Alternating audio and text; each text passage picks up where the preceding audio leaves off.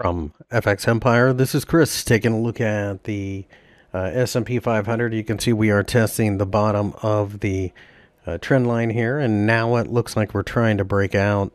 It'll be interesting to see how this plays out. I don't necessarily want to get overly aggressive, but I think 4,500 is going to offer a bit of a floor.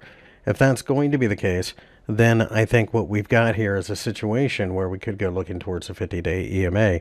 However, if we break down below 4,500, then I'd be a buyer of puts, perhaps reaching towards the 200-day EMA.